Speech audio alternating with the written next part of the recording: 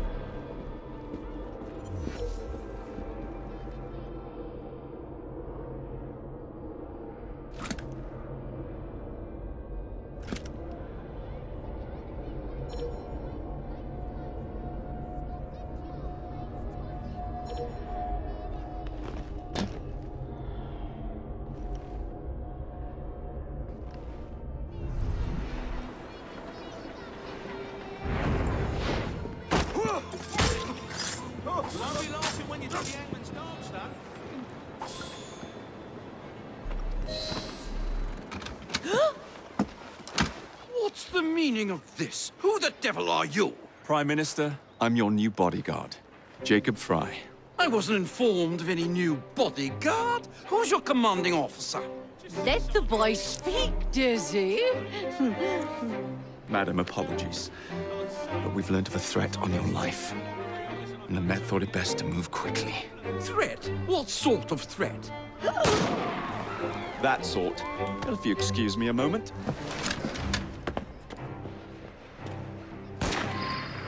Where'd they come from?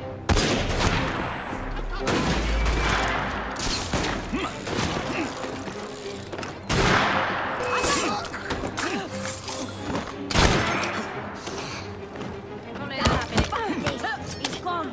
I'll take you for that.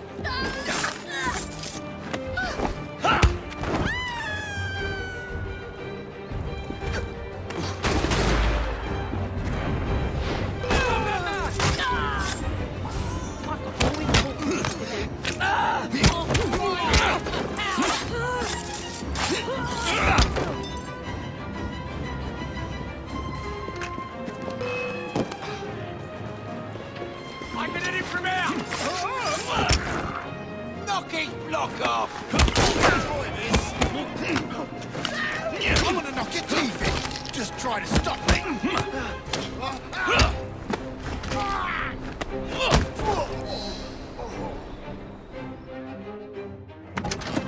See here! What's all this? Not so fast, Your Excellency.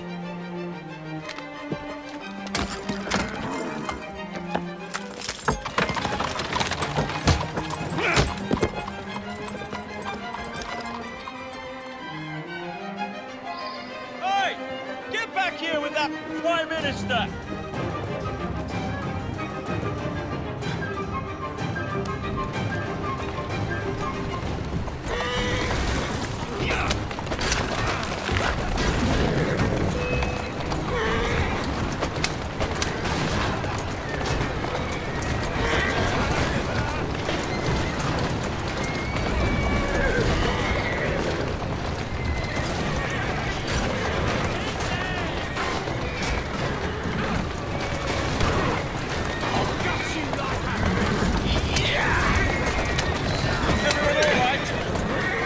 We seem to have come through unscathed.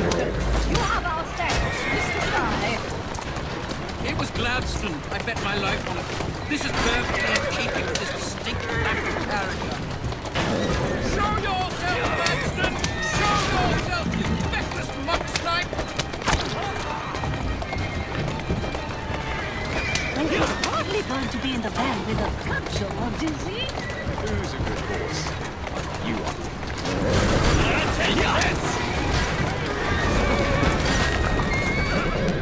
Steady on.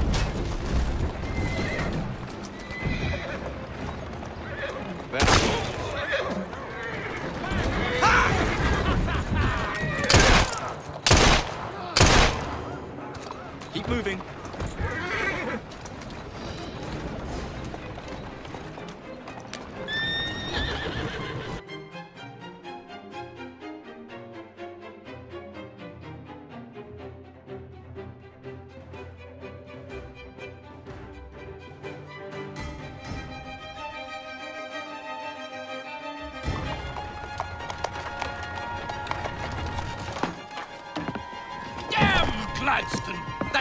money man. He will pay for this. Thank you. What do you intend to do about Gladstone, young man? I assure you, madam, Gladstone is innocent in this. But he tried to kill my husband. Well, we'll look into Gladstone. Perhaps you can help me with another inquiry, madam. A gentleman with ties to Parliament, older, wears cavalry uniforms and has a large mustache. You seem like a rough and ready sort of fellow, Mr. Fry. Well, yes I am, actually. And are you familiar with the poorer districts of our city? Roughly. Wonderful. As it happens, I've been eager to tour the Devil's Acre. If you were to escort me, I'd be happy to assist you in your inquiry. That strikes me as a dangerous idea. Then it's settled. Come back here to Downing Street tomorrow night, 8 o'clock sharp. Good day, Mr. Fry. But I... Good day,